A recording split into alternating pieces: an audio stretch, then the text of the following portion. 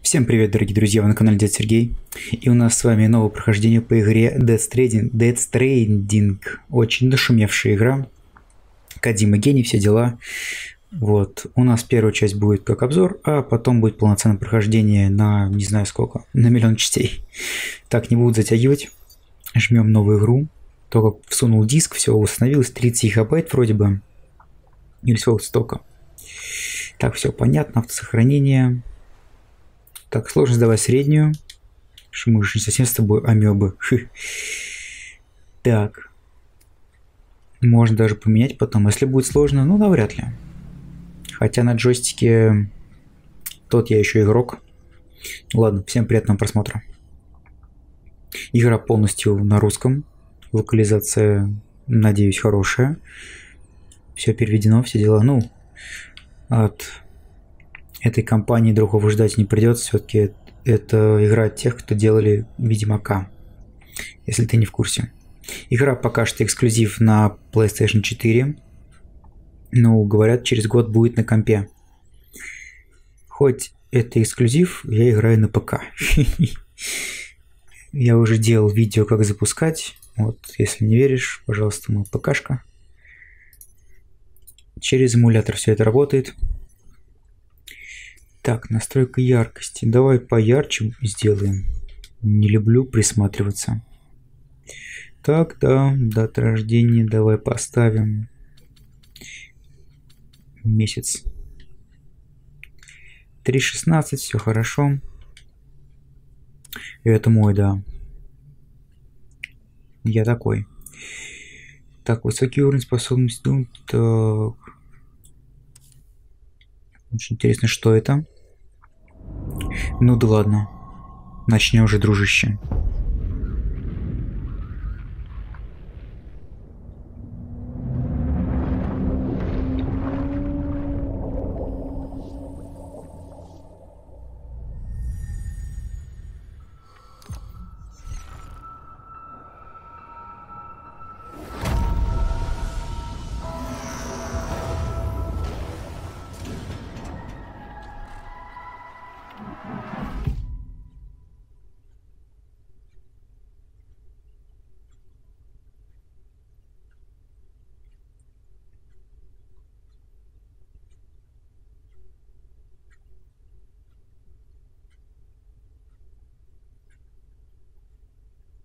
Однажды произошел взрыв.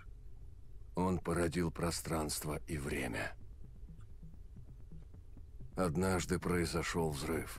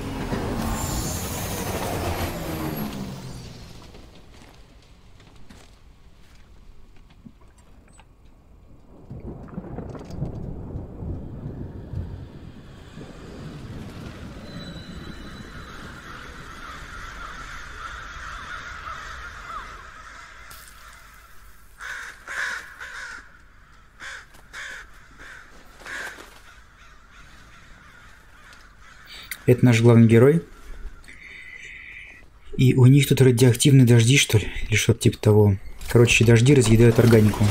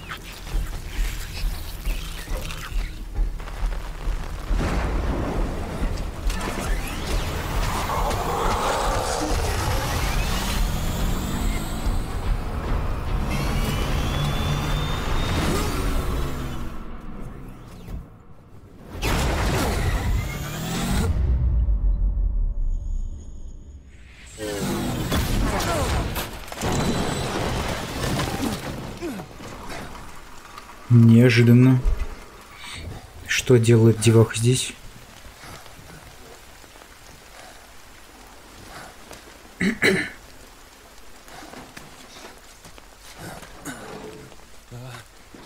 Мопед, лови его, я буду. Пиздец. Класс. Твою мать.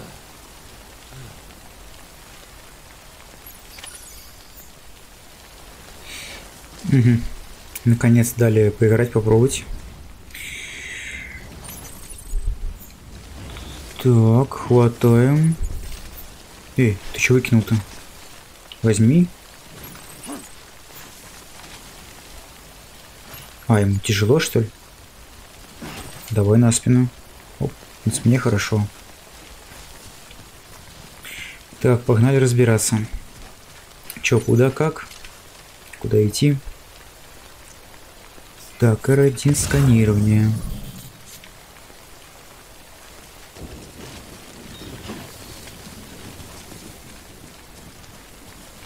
Так, и что, надо бежать на точку? Тут могу немножко спойлернуть. Сам случайно узнал. Это вообще игра про доставку. Из точки А в точку Б надо объединить нам какую-то колонию. Ну, нам все это расскажут. Я случайно увидел один обзор, не знаю, как это правильно назвать. Там парень обещал без спойлеров, но все равно кое-что, естественно, спойлернулось.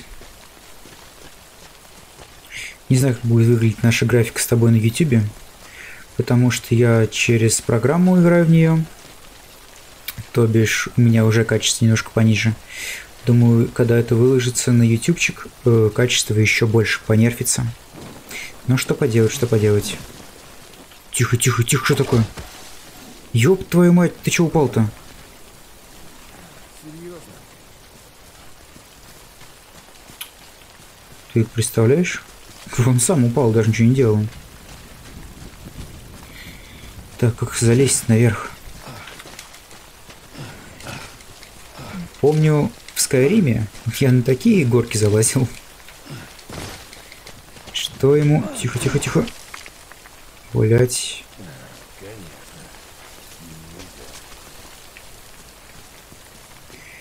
Вот это жестяк, да. Так, посканируй-ка мне еще. Так, смотри, он показывает, где я был. Может быть, как нам спуститься, а не подняться надо. Бегать умеешь? Тихо, тихо, тихо, тихо, тихо, тихо, тихо, тихо, все, все, не беги, не беги, не беги. Вот это жесть. Чувствую, мы с тобой будем столько здесь падать, что мама не горюй, да. Тихо, тихо, тихо, тихо, тихо, тихо, тихо, тихо, тихо, тихо. Ух, блять, это не так легко, как кажется. Вот его балансировка. Куда ты вообще бежишь-то, если ты не можешь? Не может нормально на ногах держаться. Так, аккуратненько. Он прям разгоняется, и все. И я чувствую, как он сейчас пиздануться хочет. Отлично, давай, пошли. Надеюсь, там нет медведя. Или еще кого-нибудь.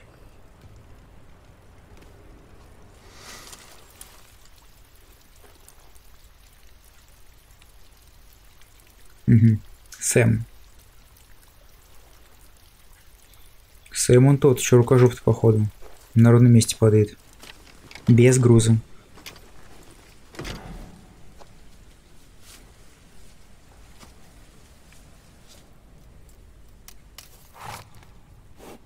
О, олень.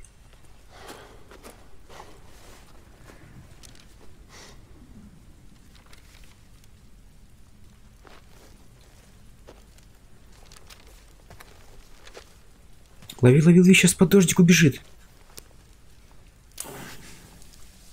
Тихо, тихо, тихо, куда ты? А, он состаривает вроде, да-да-да. Или раскидает. Или состаривает. А, не помню.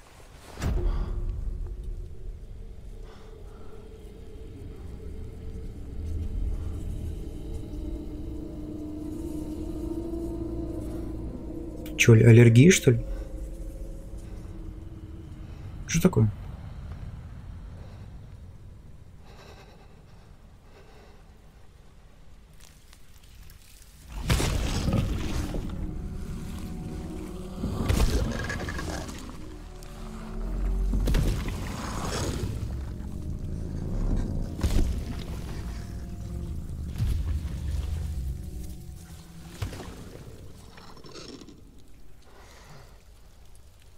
Тихо.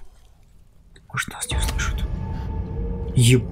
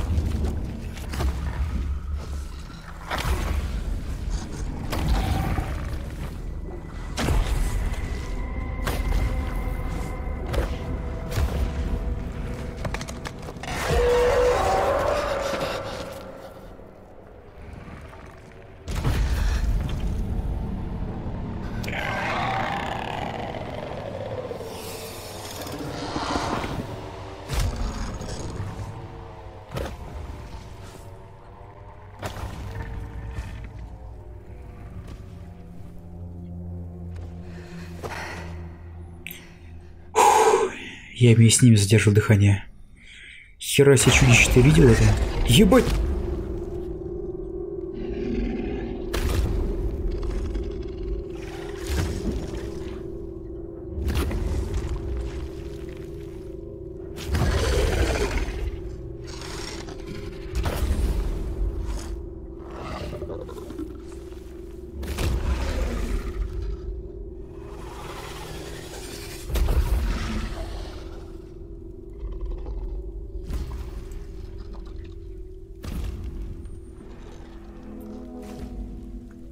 Уходи, уходи.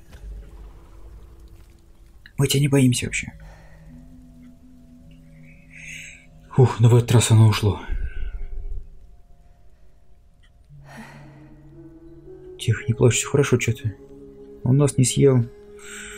Мы не обосрались почти. Ну, я за себя не уверен. О, давай.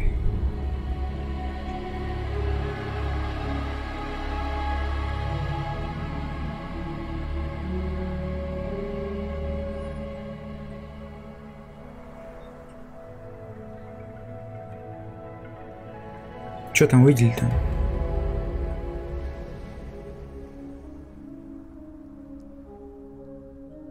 Не плачьте, все хорошо у вас будет. Вы потом поженитесь в конце, наверное.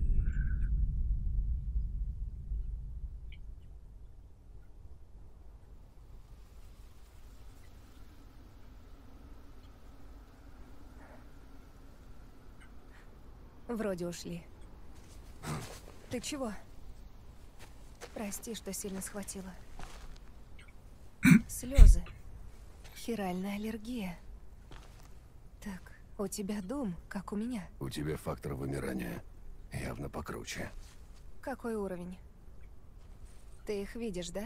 Нет, но чувствую. Второй, значит. Что ты здесь делаешь? Пытаюсь не намокнуть. Как и ты. Дождь вроде стих.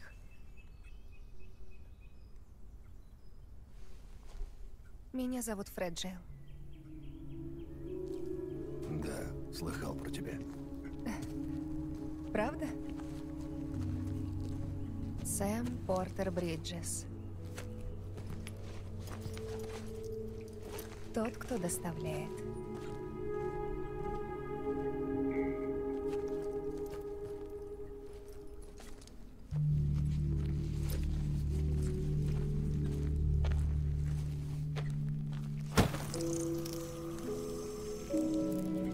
Что за личинки? Фу, что съест ее? Только не ешь ее. Ты будешь? Нет, нет, не, Сэм, не ешь это. Мы вегетарианцы, ты помнишь? На ужин, и зонтик не нужен.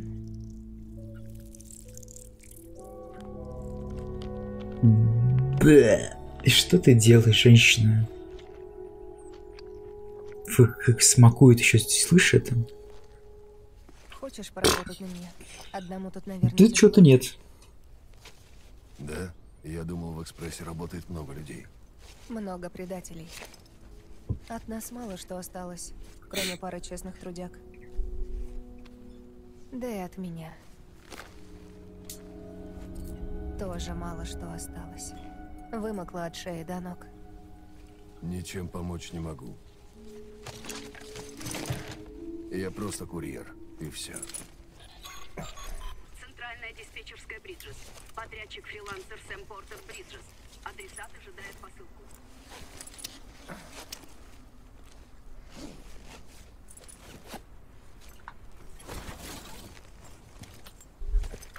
Идешь в город?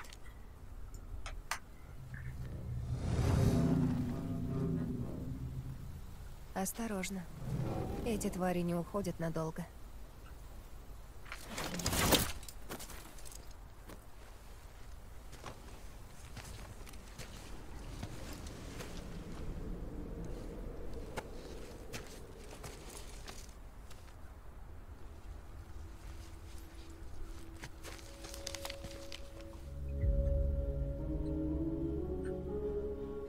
Дождь ускоряет время для всего, чего касается. Но он не все может смыть. Прошлое не отпускает. Увидимся, Сэм Портер Бриджес.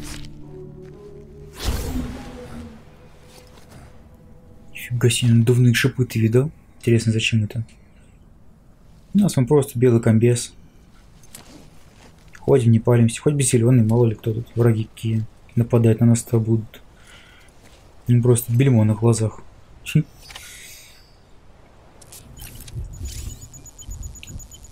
Так, доставить одну или несколько партий умных лекарств. Так, индикатор крови, выносливость. Как шкала называется? Индикатор крови. Если он достигнет нуля, Сэм умрет. Если логично. Ниже расположена шкала индикатора выносливости. Если она опустеет, Сэм меньше двигаться и чаще спотыкаться будет. Не бегай, пожалуйста. Ты можешь не бегать? Сейчас я буду слегка на пиперчику нажимать. Оп, и он пойдет. Тихо-тихо. Вот это вот был балансировка, это жесть. Так, секундочку, секундочку, секундочку. Давай просканируем.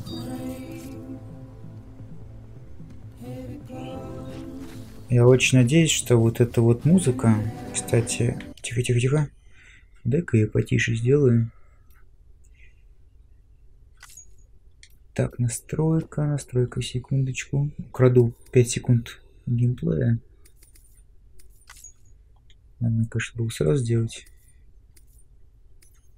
Музыки нет, да? Ну, ладно. Ладно, пусть будет так. Нет же больше ничего.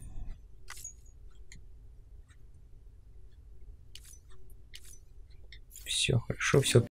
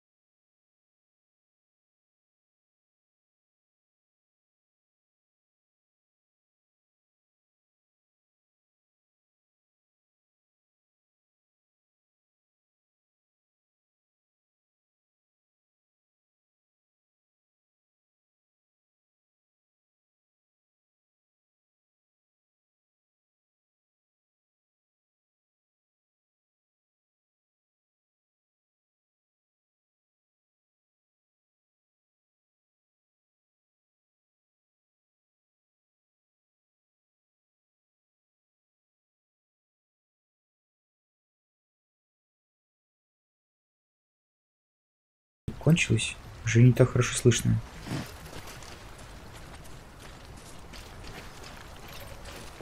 Опа. Ты куда ты залез? Так, сорян, я пока кнопки путаю. 23 килограмма всего лишь. Из 120 мы уже падаем.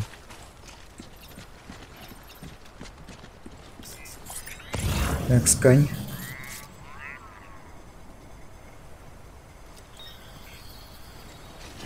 Ладно, груз я научился определять. А вот куда бежать нам? О, не-не-не, не беги, не беги, не беги, не беги. Все. Давай это. Просто пойдем.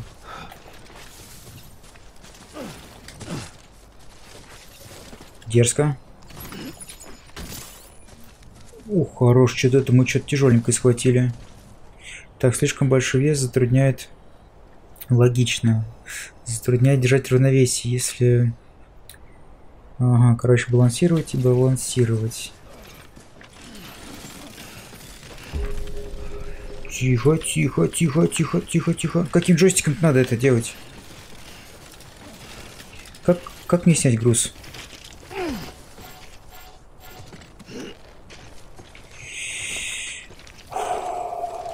Мы вроде почти пришли, я надеюсь. Да ты чё? Как пойти без бега, а? Просто потихонечку. Вот, хорошо, бежим. Ровная площадка, все нормально. Так, здесь, наверное, надо обойти, да? Я уже даже боюсь.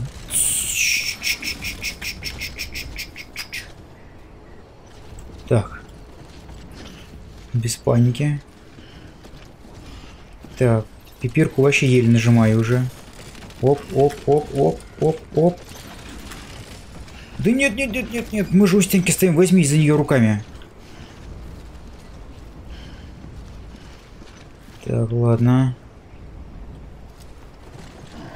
Еще надо понять, как сюда зайти. —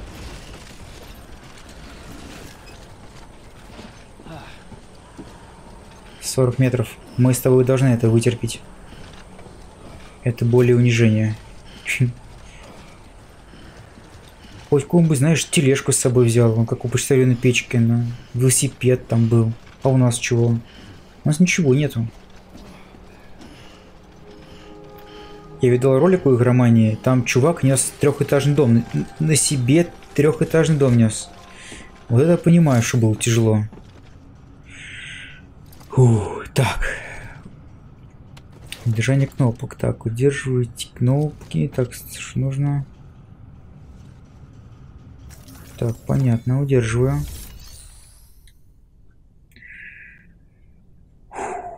Так, доставка. Доставка заброшенных или брошенных грузов. Мы принесли. Уфтель. Ёптель, сходить всего-то. Так, ну что, подтверждаем. Тут пока по ходу игры будем разбираться со всем вот этим. Я так понимаю, мы просто тыкаем то, что мы принесли, да? А, нет, смотри. Так, вот. Возвращаем. А чем меньше не становится?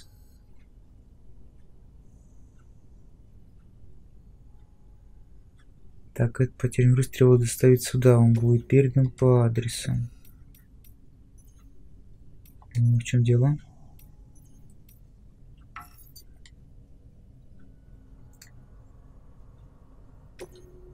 Заказ выполнен. Ну, а что не так? Ага.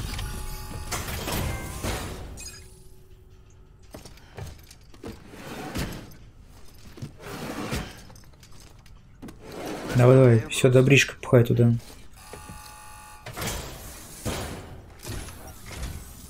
Почему так долго? Легенды не отсутствуют. Нужно Ты что, было дурак? ждать бурю, остался без байка. Похоже, тебе крепко досталось. Ну-ка скажи, что ты не думаешь. Да, ты заставил нас ждать. Но все остальное в идеальном состоянии, так что... Отлично. Будем ждать следующую доставку.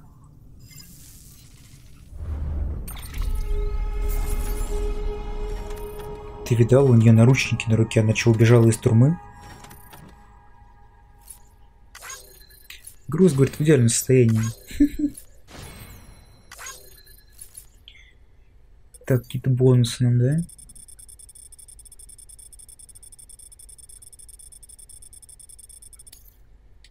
Давай, давай, понял. Все равно пока ничего не понятно. Какие-то, смотри. S-ранг.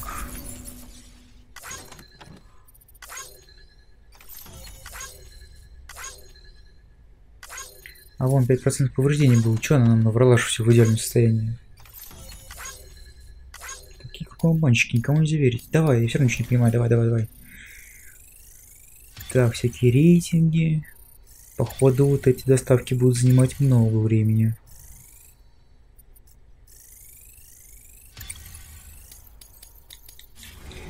Все, я понял. Давай продолжать. Особое поручение. Приоритет высший. Кто бы сомневался. Кто кроме нас нет? Нет, ну а кто? Кто, если не мы?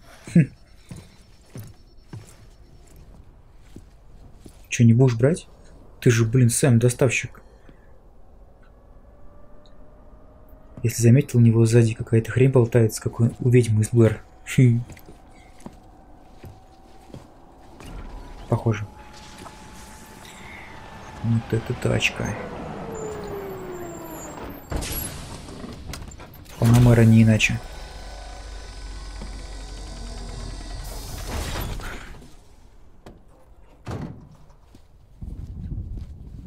Игорь, отдел утилизации. А ты Сэм Портер? Ах, да. Ты же у нас недотрога. В документах Как Тони сказано, у тебя Старк. фобия. Отдел утилизации? Что у вас? Слушай, нам надо ехать, по пути объясню. Пошли. Не, ну ты высохнем отметин рук. Я бы тоже был недотрогой, наверное. Его призраки, может, трогают. Или еще что случилось. Иди сюда. А мы это пока не рассказали.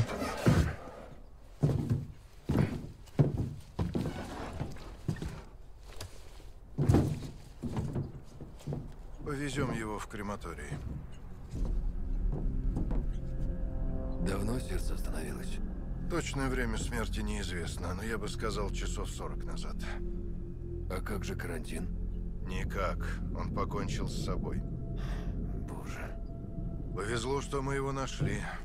Сразу заморозили, но сколько еще до некроза? И куда его теперь? Ближайший крематорий на севере. В том районе полно тварей. А в другой никак? Не могу. Времени в обрез. Ну так сожги бедолагу прямо здесь.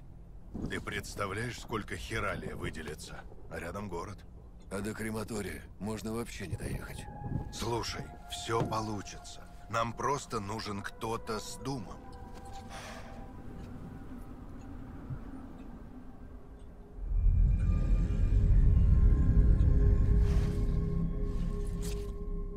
Ну, у него уже первая стадия некроза.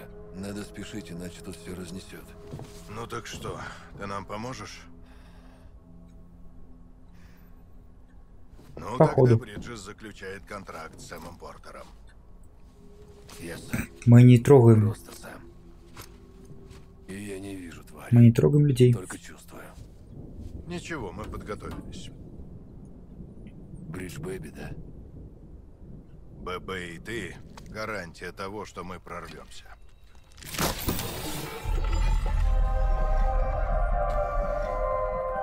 Кто такой хорошенький? Утю-тю-тю-тю. Ну, это ведь контакт чё? с той стороной. И мне не по себе. Погнали! Походу, Сэм не любит детишек.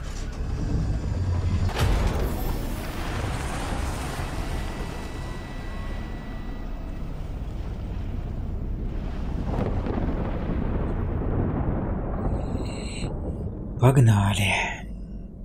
О, Кодзима. Кодзима гений, да. Слышал я эту фразу миллион раз, наверное.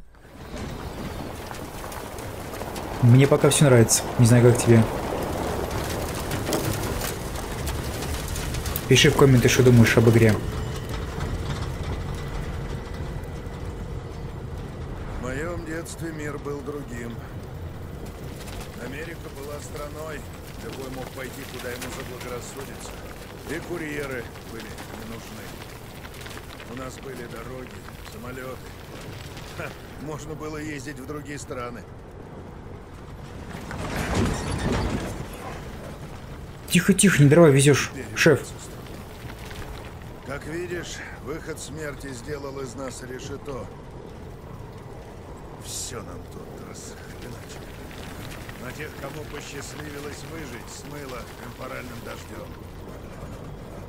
А потом эти мрази с берега. Мир живых и мир мертвых перемешались. Вот тогда люди и попрятались по городам, а курьеров вроде тебя вознесли до небес.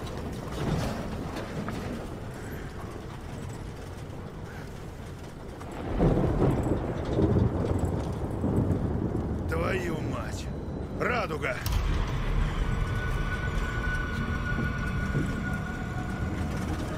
Долго еще до крематория? Он сейчас взорвется.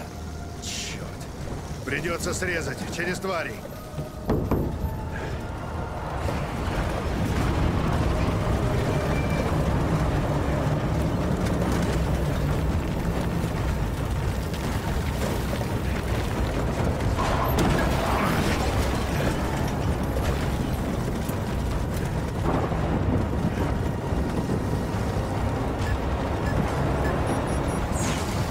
Что происходит? Такое смотреть.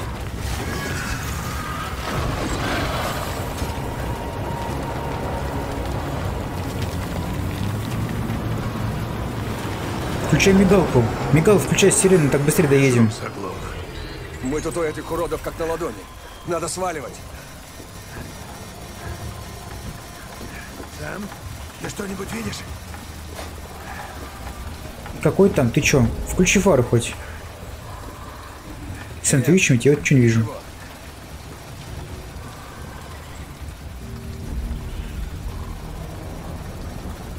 Ну, дальше что? Ни хера не видим. ПП что ли не работает? Не пойму.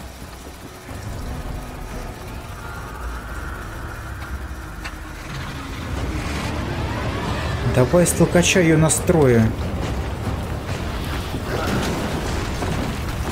Ёптель, что там?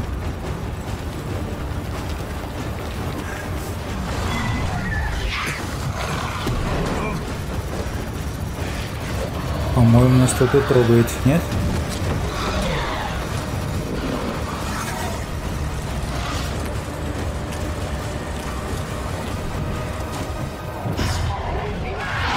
Не отвлекайся.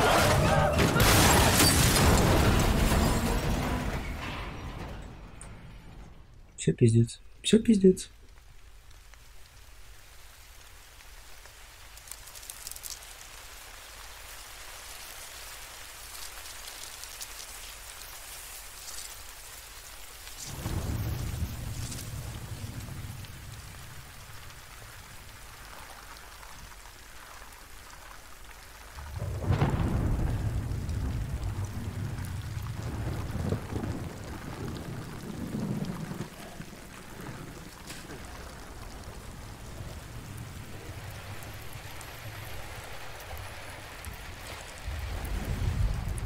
Иди ребенка спаси. Спаси ребенка, Сэм. Он нам пригодится с тобой.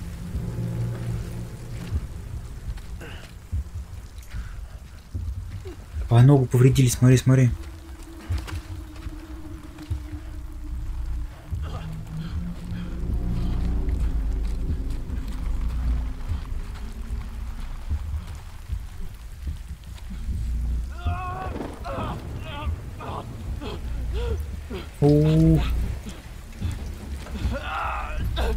Братан.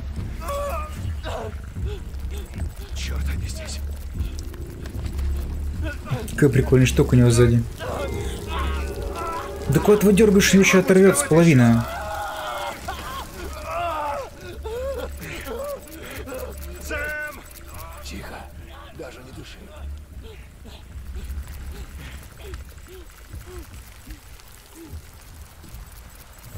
Как дышать-то? Все, тихо, тихо.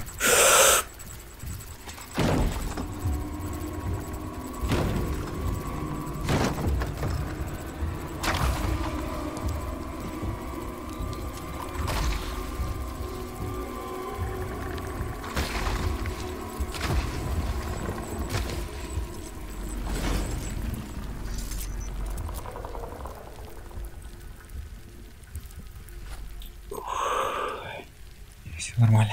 Все, пацаны, дышим. Или нет?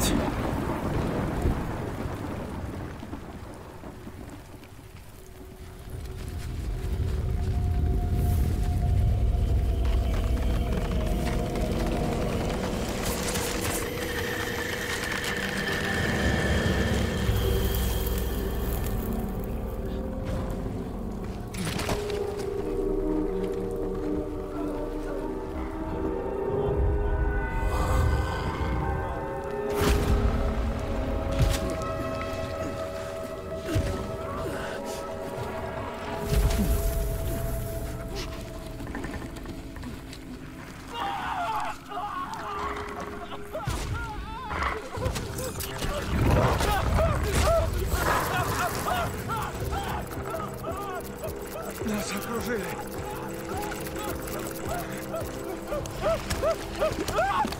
Помоги! Помоги!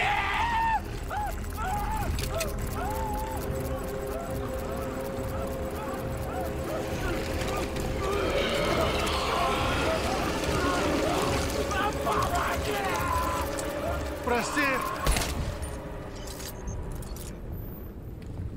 На самом деле помог, согласен. Уж лучше так. Быстро и безболезненно. Ты кто?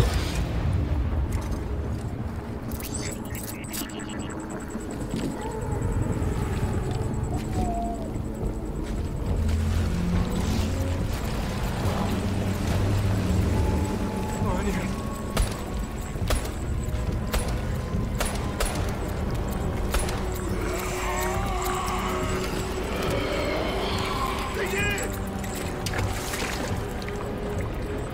Бери, бери малыша.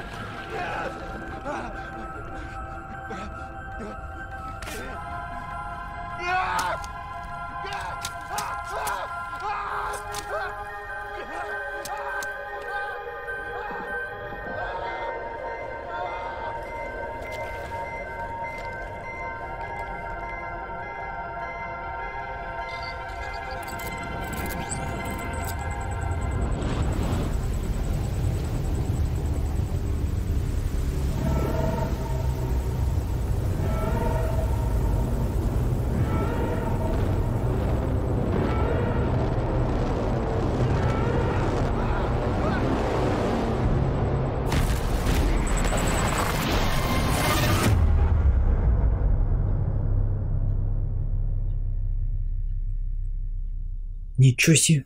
Что это было? Что за мазафака?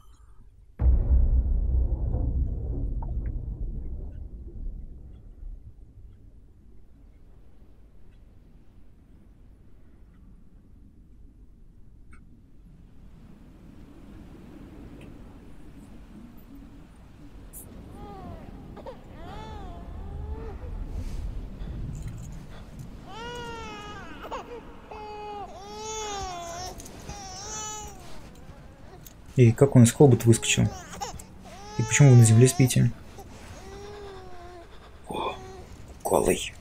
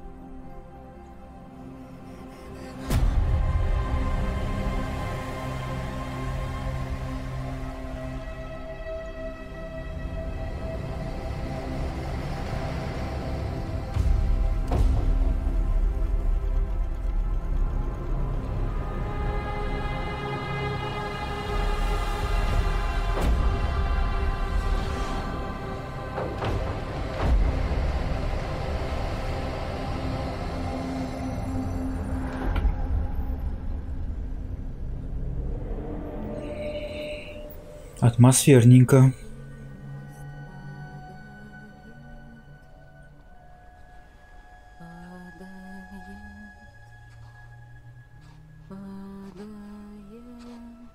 Обернись, обернись. Лондонский мост падает. Моя леди.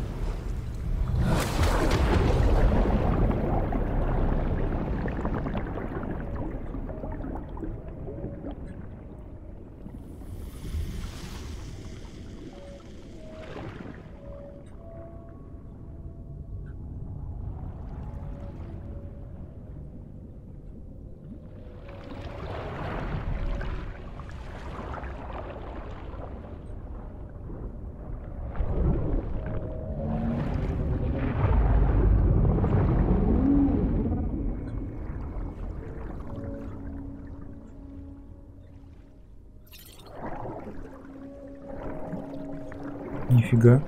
Вот так вот. Неожиданно. Попали к чуваку.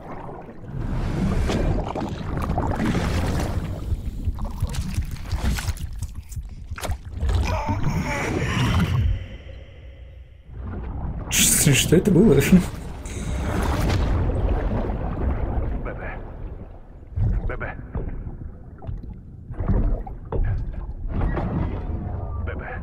Что такое ББ?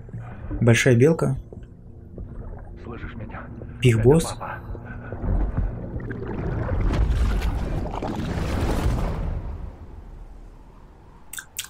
Как будто у меня изо рта вышло.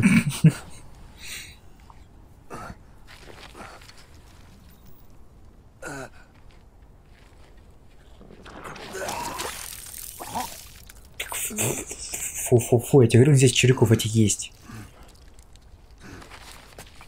Они еще и законы физики не подчиняются, но они летают. ББ черный, надо ему воду поменять.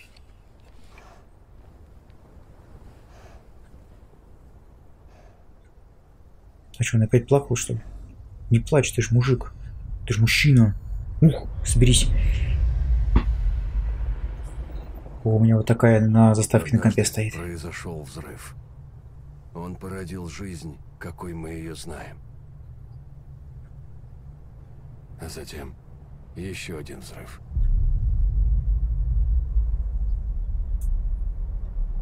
И для нас он станет последним.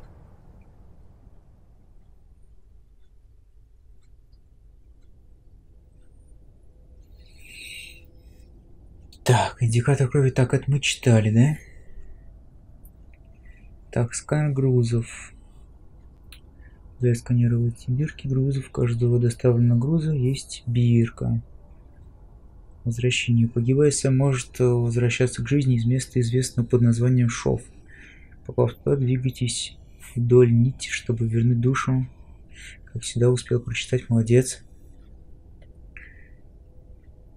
Так, говорите, будет находить грузы по разным причинам, брошенным другими курьерами. Ты что такое? Ты можешь это помедленнее делать, игра? Так, даже не смысл начинать. Так. Чем быстрее движешься, тем труднее ему остановиться. Вот, я про это говорил. Пипирку вообще трогать еле-еле надо.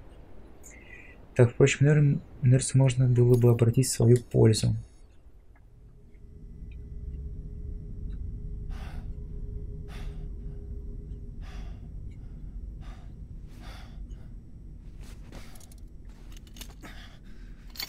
Опа. Это что, секс-игры какие-то? Нет, что-то он не рад. Значит, это что-то плохое.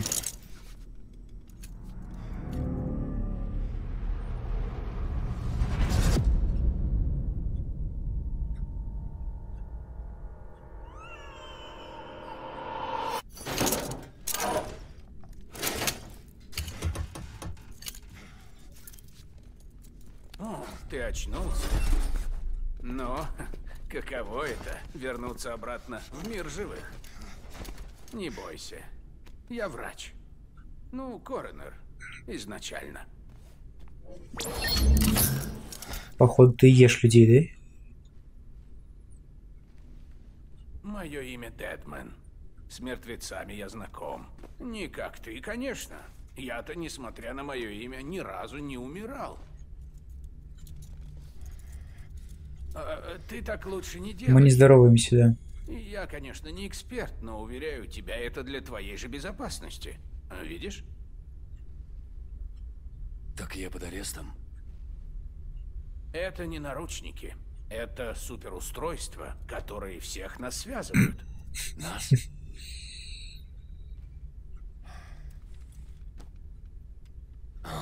Нас.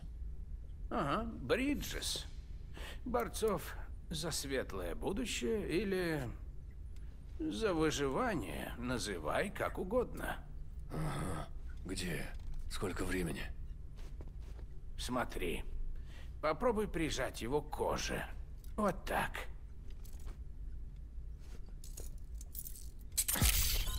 Расслабься. Это просто значит, что тело установило связь с браслетом. Смотри.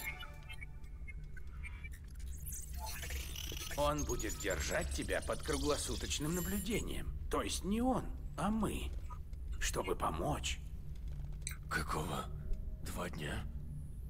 За это время мы позволили себе взять пробы твоих жидкостей.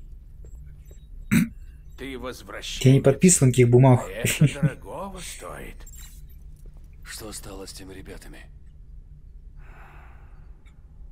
Центральный узел уничтожило в ходе взрыва. Настоящий гейм-овер. Теперь это кратер. Уцелел только ты один, по понятным причинам. И твой сломанный ББ. Ребенок жив? Подлежит ликвидации. Все равно не работает. Он бесполезен. Мы всех потеряли. Не только отдел утилизации. Мою команду, штаб, весь Вреденфорд. Всех, кто был в центральном узле. Мы с тобой сейчас в столичном узле. Или, вернее, в новом штабе. Садбери был логичным выбором. Но наш отдел внедрения понес большие потери. Да и за 2 дня мало что можно успеть сделать. Тут полный раздрай. К счастью, директор и команда поддержки тогда были за городом, так что руководство не пострадало.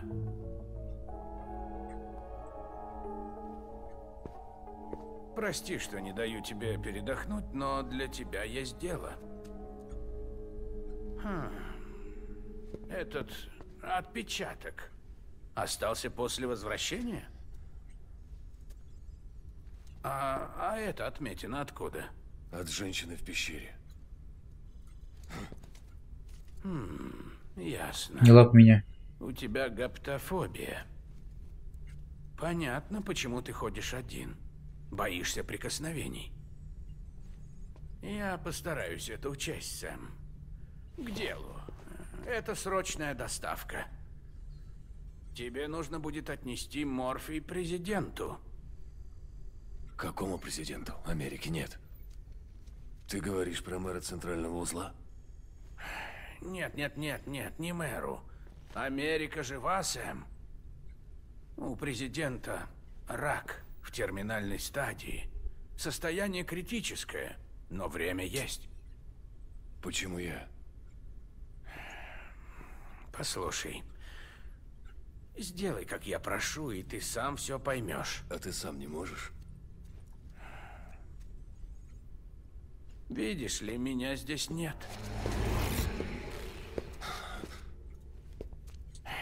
Извини, это лишь хиролограмма.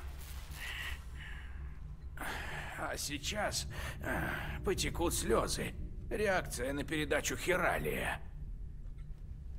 Я на самом деле сейчас в изоляторе, в большом треугольном здании. Так, вот морфий. Бриджес заключает контракт на доставку с Сэмом Портером. Да ладно, у вас же там есть морфий. К чему все это, скажи правду. Правда в том, что последний президент Америки хочет тебя повидать. Неужели ты откажешься?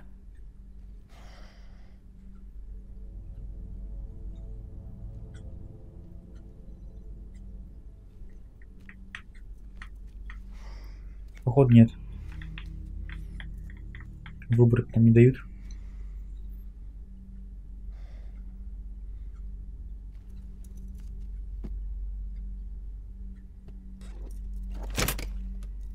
Хорошо. Буду ждать тебя в изоляторе. Что? Какие прикольные технологии у них.